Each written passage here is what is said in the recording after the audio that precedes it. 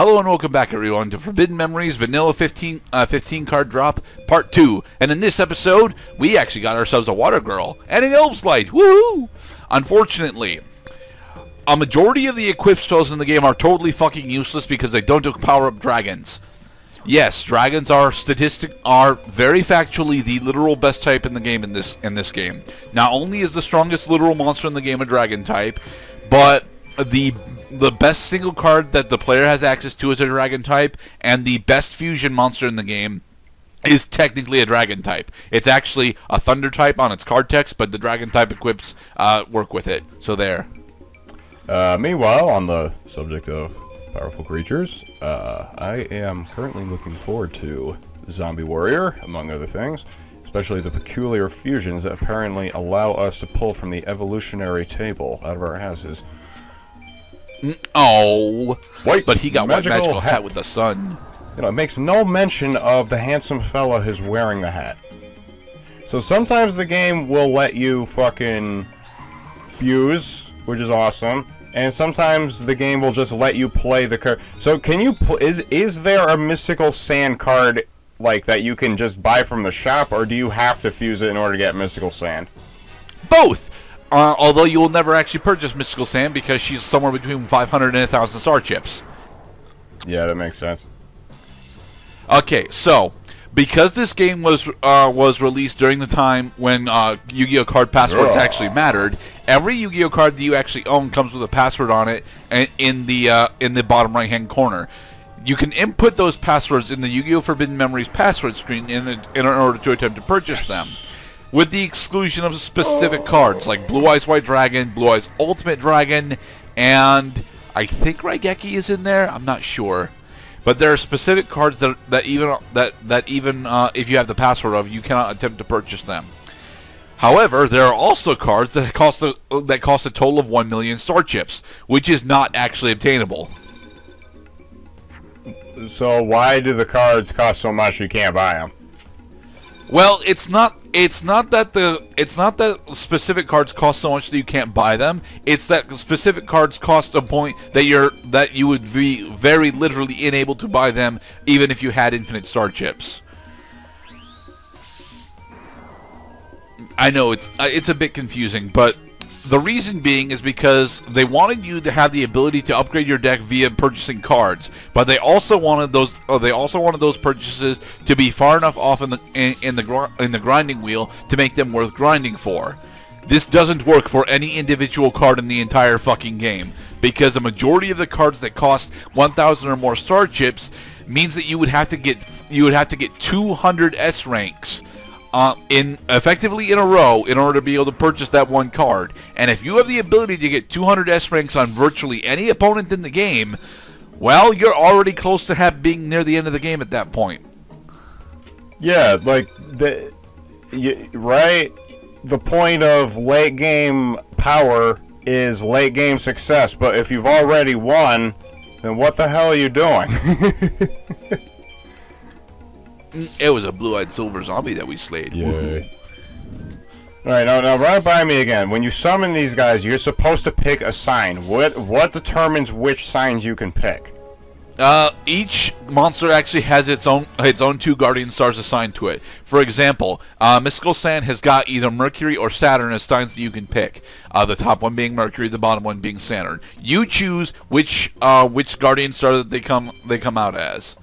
But yes, this is what I meant by we were stuck here for the next 4 duels, because in order to get Villager 3 in the free duel log, you have to beat him on your first visit to the duel arena, to the duel grounds. If you fail to defeat him here, 1, you get a game over, and 2, if you decide to leave the duel arena before you talk to him, you do not have a chance to get him. Ooh, you got a dragon zombie! Woohoo! Armadillo! Before New Game Plus.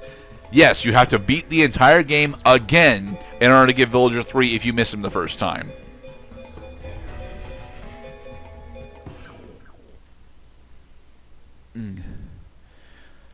So, there's a theory going around about Forbidden Memory specifically that you have the ability to choose any particular type and get through about to the end of Chapter 2 with that type. This is complete and utter horseshit because of the limited diversity of types that is actually in the game. Specifically, if you do not use zombies and dragons for pretty much the end of Chapter 2, you will not get to the end of Chapter 2. It is definitely possible to use warriors to a certain extent, all the way up through, I want to say Pegasus and females, which are their own entire fucking category. I'll get into that. Oh, right. And females, all the way up to about Isis. Isis or Pegasus. By the time you get to Isis or Pegasus, you need to switch over to Thunder and Dragons, because you won't take down Kaiba with females. It can be done, but the amount of grinding that you have to do in order to do it is significantly more than just switching over to Thunder and Dragon. You're Armadillo. Go, Magical Ghost! Terror Lightning! Yeah. Zap, zap, zap, zap, zap. Sure. Hey, she's got Pluto as the Guardian Star. Totally makes sense that she gets lightning. Also, the Guardian Stars technically have elemental affinities to them, with Mars being fire, Saturn being wind, Neptune being water, Pluto being thunder, Uranus being earth, and is that the main? Yeah, those are the main 6 elements. And then we have the light and darkness, twilight and illusion. So it's Mercury. No, sun's light, moon is dark.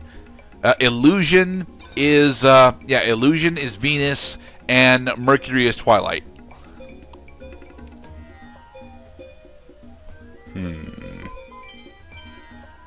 Yes, and water and warrior does not fuse for anything. Yep, and then we pay attention to these card characteristics because they will cause last-second boons or losses to your attack power or your defense. But we're probably going to be in attack mode for pretty much most of the game because defense mode slows the game down and creatures in defense mode cannot attack your opponent. Alright, here's the best monster in the game. Dragon Zombie. Dragon Zombie. So, this should go Karyushin, Sea King Dragon. What the fuck? Twin-headed Thunder Dragon. This is the literal best monster in the game. What the fuck? Alright. First of all, skinny as a twig, fat as a cow, radioactive spider. Yeah, what do you think? That's not too far off. I mean, his model is based off 2-month Dark Ruler, but yeah.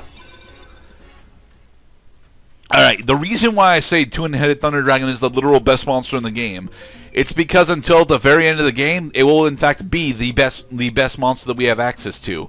There are a total of 2 monsters that we have access to before the end of the game that are better than a Twin-headed Thunder Dragon. They are Meteor Black Dragon, who is only better because he remains the dragon typing and has better stats, and Skull Knight, who is only better because of the amount of equips he can use and the fact that he has a Mercury Guardian Star. That's it. Yes, Skull Knight and Meteor Black Dragon are the 2 literal best monsters that the player has access to. They are not, in fact, the strongest monsters in the game. Oh god, no. The strongest monsters in the game are Perfectly Ultimate Great Moth, Gate Guardian, and Blue Eyes Ultimate Dragon, none of which the player has access to. 3750 and 4500 attack, respectively.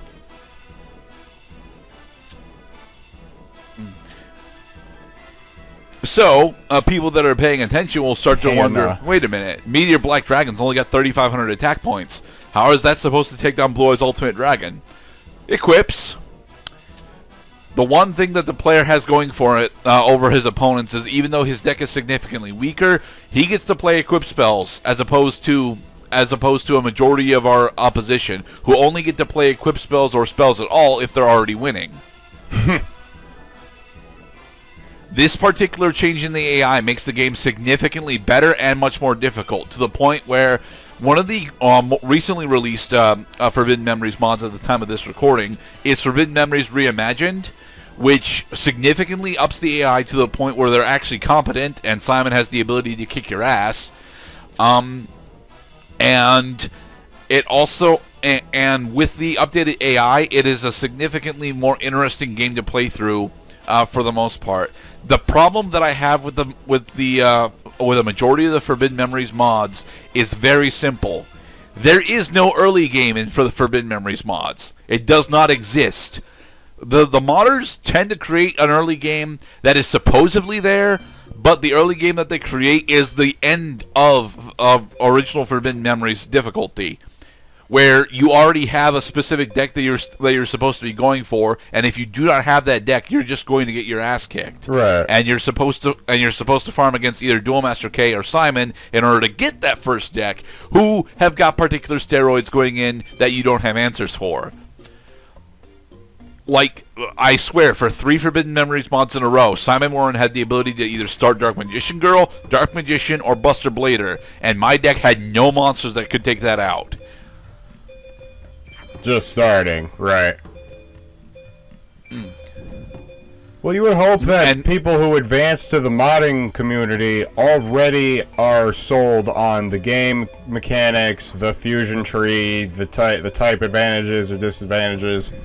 They already know all that stuff. I hope they would, because why would you jump in to a way more complicated field than just, you know, what is already a fairly complicated game, in my opinion? I disagree with that, actually. I know a lot of people would have contentions with that, but Base Forbidden Memories is not honestly all that complicated. In fact, it's actually one of the easiest collectible card games on the planet until the very end of the game. I don't get a lot of shit for this, but I'm gonna say it. Forbidden Memories specifically is in fact the easiest CCG I have ever played.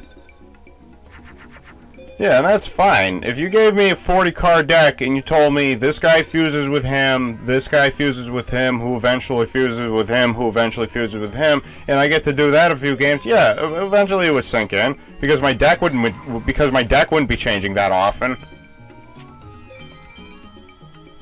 Well, your deck would be changing by increasing the overall power level of your base cards, but yeah, you'd be completely dependent on the fusion table, and that's where a lot of the complexity for Forbidden Memories supposedly is. Until you spend the first 2 hours figuring out what the fusion table is.